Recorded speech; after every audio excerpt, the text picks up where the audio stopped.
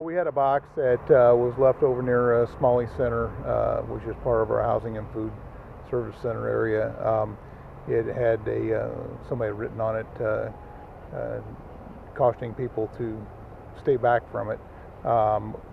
It was called in the police department as a suspicious package. We arrived, due to the way of setting, the location of it, and the information written on it.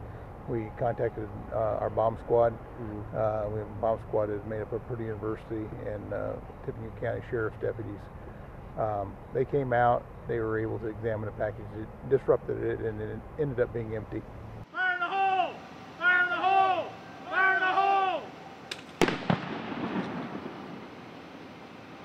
It is frustrating that there are people out there that feel like this is funny. If it was done as a practical joke, it's not a joke. We don't treat it as a joke.